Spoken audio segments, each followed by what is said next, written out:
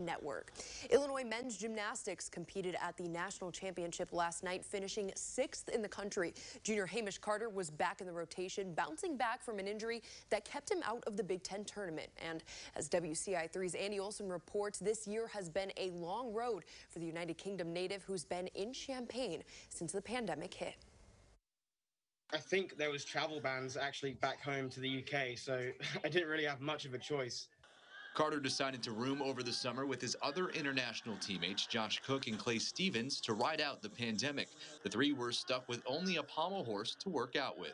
We were just trying to do as much as we could. We were doing some home workouts in my apartment with the pommel horse and some weights.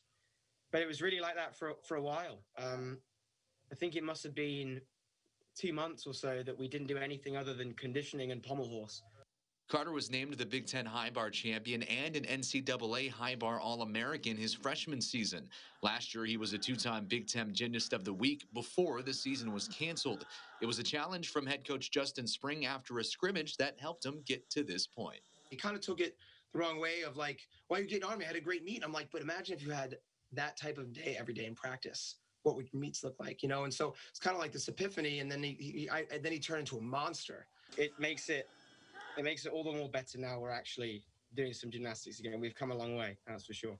Reporting for Your Illini Nation, Andy Olson, WCIA 3 Sports. All right, Andy, thanks. Although Carter didn't get a chance to defend his Big Ten High Bar title, he earned career-high scores on the pommel horse and parallel bars, and he also won 5 event titles this season. When we come back,